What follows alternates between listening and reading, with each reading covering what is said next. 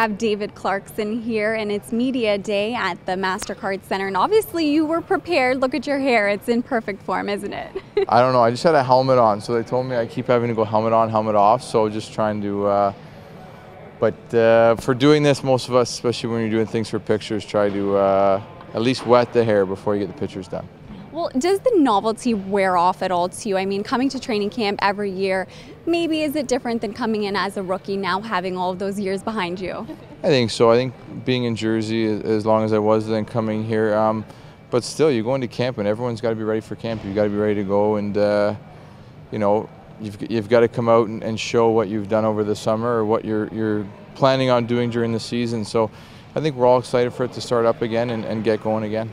Doug Gilmour used to say, like, even after a 20-year pro career, he always came into camp never really being prepared. Like, you can do all the work throughout the summer, but you show up here and it's never the same. No, I think so. I think, you know what, you try to go home in the summertime and work on things and prepare for the season ahead and camp, and you get there and there's always a little twist or something happens, but I think for the most part we're all just excited for these next couple of days to come.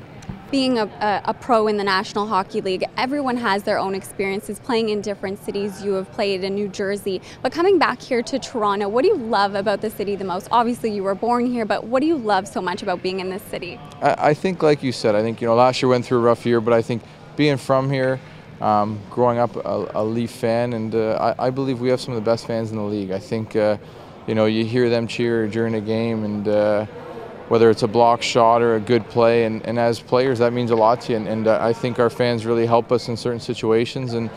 But like I said, I think the proudest thing would be to be a fan of this team when I was a kid and to get to wear this jersey. It's pretty special. Well, looking behind us here, we have this massive ice sculpture. It's pretty incredible, and you are about to go up there and do your poses. Do you have the look ready? I think so. I've had enough practice today at all the other stations, but I think it's mainly just looking at the camera and having that game face, and but I will say they've done an amazing job at the ice thing they've built, so it's and I'm just kind of my last station before I'm done. Okay, so just to close things out here, you said you got to get the game face going. Look right into the camera right now and give us your game face.